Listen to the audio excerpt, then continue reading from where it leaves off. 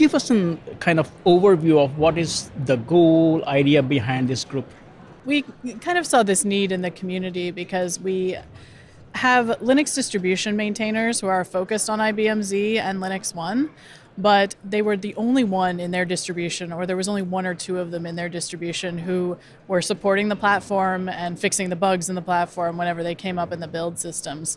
And that turned out to be somewhat isolating, and it was a lot of work. So there was some sort of side channel collaboration between the distributions. So someone from Fedora may know someone from OpenSUSE or ask someone at Red Hat, and they would just sort of informally ask questions. And there was always contacts at IBM, but we didn't have a way for us to more officially sort of collaborate between all of the distributions that were out there supporting the platform.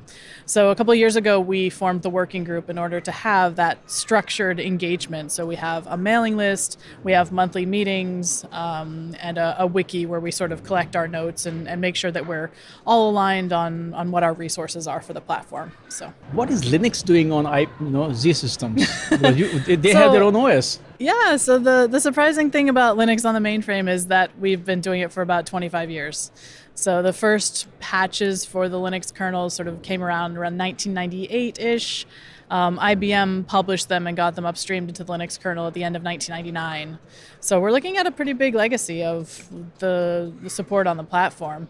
But I'd say with the release of the LinuxONE system back in, I think, 2016, which is a Linux-only mainframe, that really was like the step that IBM took in the direction of like, we are very much committed to this platform. In fact, we create a whole system that is only Linux. And then on the platform, I mean, the Linux workloads, it's sort of aligned with our modernization strategies. So a lot of companies are really interested in making sure that they can use microservices and make sure that their Linux workloads are close to their traditional mainframe workloads.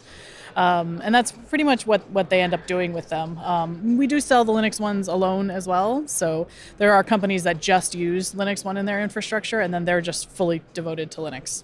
So. But what are the expected use cases for Linux?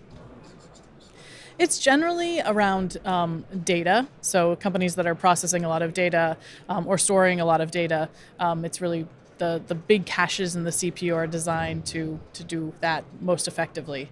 So you see companies that are, I mean, some of the big use cases recently are like doing like fraud detection. So they're processing a lot of transactions through their systems, and that needs to be done quickly and accurately, and that's where they bring in Z and the Linux side of things as well.